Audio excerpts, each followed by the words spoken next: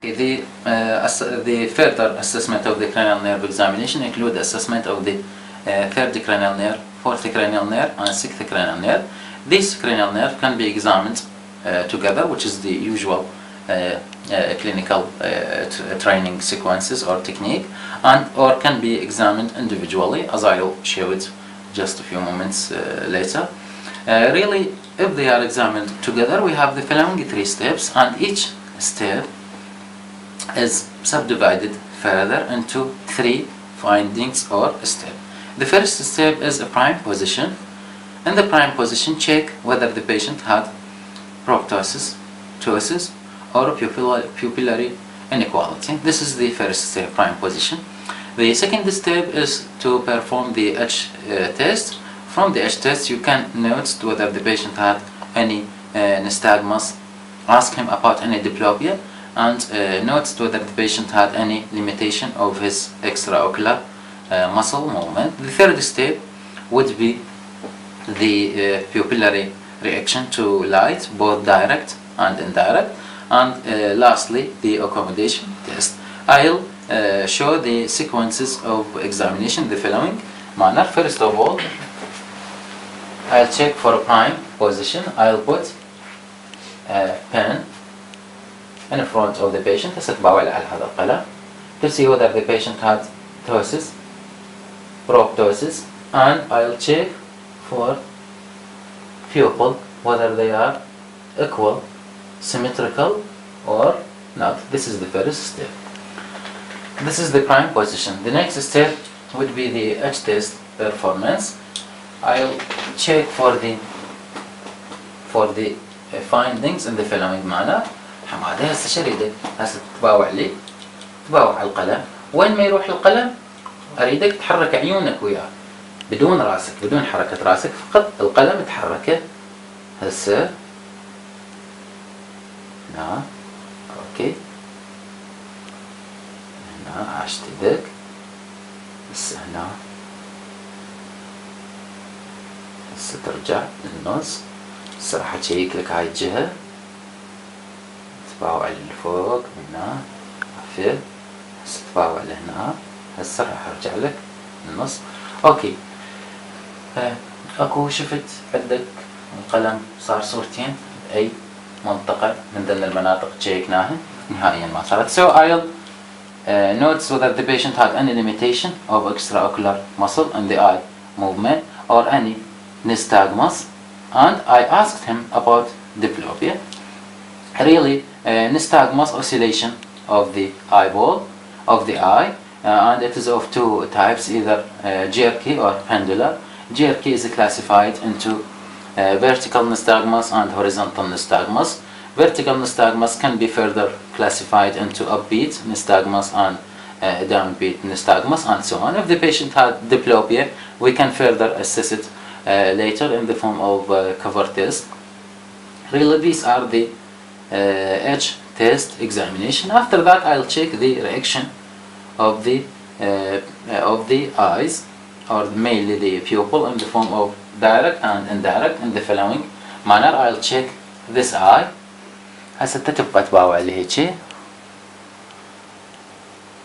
Okay, so the pupil is reacting.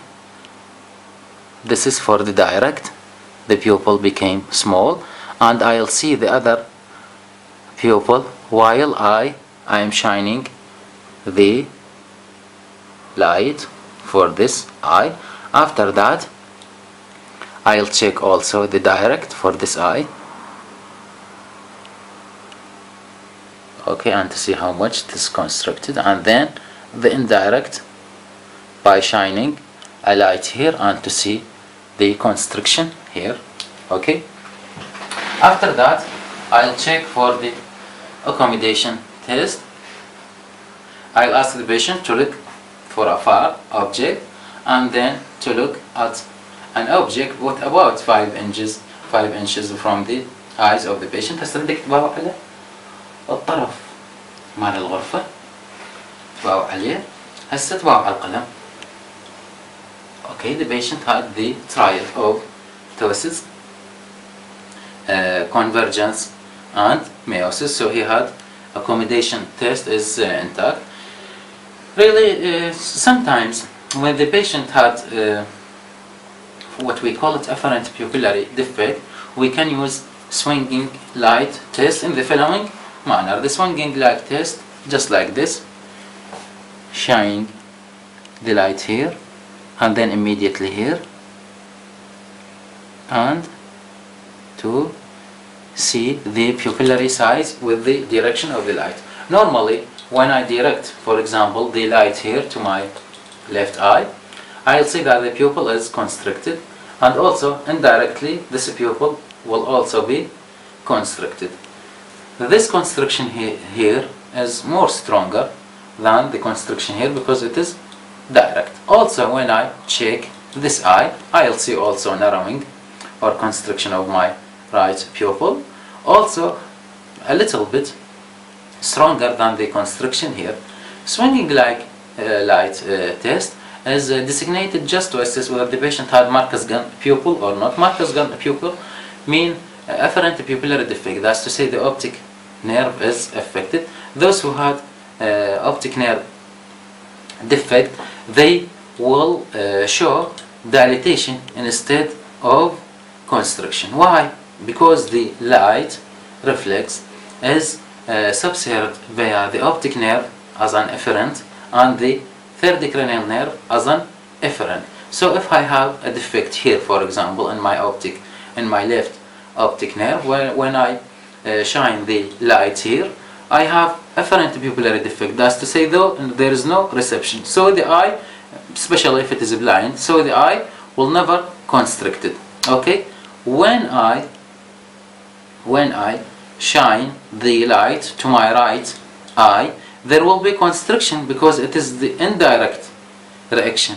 Comes from the third cranial nerve which supply both eyes. When I immediately shine the light upon this constricted, indirectly constricted eye, it will be dilated instead of constriction. This paradoxical dilatation instead of constriction is called Marcus Gunn pupil. Really, these are the steps of the examination of the third oculomotor, trochlear and abducens nerve. Sometimes the examination may include questions about assessment of cranial nerve individually. If the question was to assess third cranial nerve individually, you have to perform these three steps: prime position, H test, and the reaction, light and near accommodation reflex. If the question was to assess the fourth cranial nerve, you have to perform the first of all prime position, this is one, and then to assess H test, especially this movement.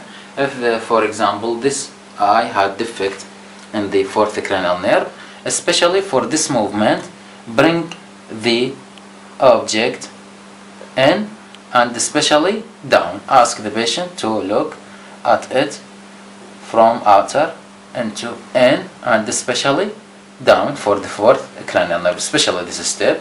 And then this is for the fourth cranial nerve, is to perform Bolshevsky test. Bolshevsky sign or Bolshevsky test is designated is to see whether the eyes became parallel to each other with tilting of the head or not, because patient who had fourth cranial nerve defect, for example, in this eye, he will tilt his head into the contralateral or opposite shoulder to get more parallel eye. Okay? Because the defect here in the superior oblique, so his eye will be a little bit higher than this eye, and to bring both of them parallel, he will tilt his head into the opposite shoulder. We can perform Bolshevsky test in the following manner. I'll see both eyes and then tilt it like this and then tilt it like this, and to see how much it is corrected, whether it is corrected or not. These three steps for the fourth cranial nerve, and the sixth cranial nerve also by prime position and by performance of the H test, especially the outer parts, because the lateral rectus is supplied by the abducens by the abducens nerve. All these issues are about the examination of the third, fourth, and sixth cranial nerve.